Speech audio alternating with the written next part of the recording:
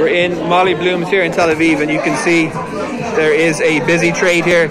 Pints of Guinness are flowing like water, the bar staff being kept very busy, and people have to be, patrons here have to be wearing their masks, and you can see there's a grand Guinness tap here, and people are very, very busy. So I'm just going to turn the camera myself and go outside, and you can see very, very busy trade. I'm just going to take a photo myself, and they have signage on the door here. It says in Hebrew that you have to have your green pass, so they're actually running in English, and they're running a check. The people, in order to get in, you need to show your piece of paper, which I have here, and the piece of paper has a QR code and your details, and you can also show your smartphone app. So once you present that, you can actually come into the bar, and as you can see, there's a lot of people here, so very, very busy.